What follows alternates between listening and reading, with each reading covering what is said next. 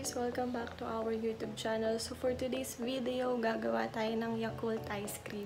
So ito guys, yung dalawang ingredients lang na gagamitin natin sa paggawa ng yakult ice cream. Kailangan natin ng Angel creme densada or any brand naman ng creme densada. Tapos yung yakult, wala kasing available na yakult.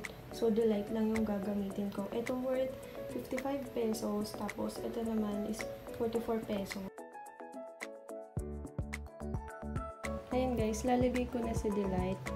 Itatry ko muna ng half, tapos titikman ko siya kung okay na siya sa panlasa ko. Kung hindi pa, dadagdagan ko na lang din siya.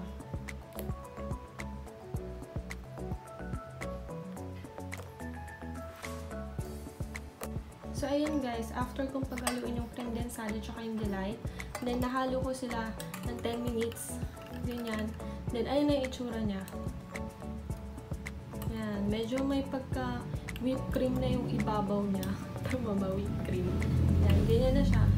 Malapot na yung itsura niya. So, ayan, okay na yan pagka ganyan. Guys, tinakpan ko na siya kasi lalagay ko na siya sa freezer.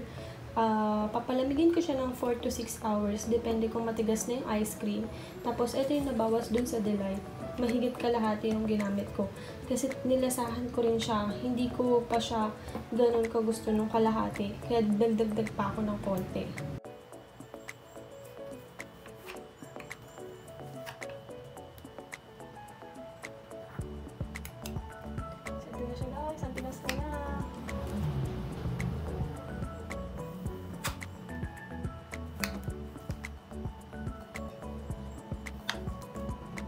So, ito na guys, yung yakult ice cream natin. Ready to serve na siya. So, ayan, ganyan kadami yung nagawa ko.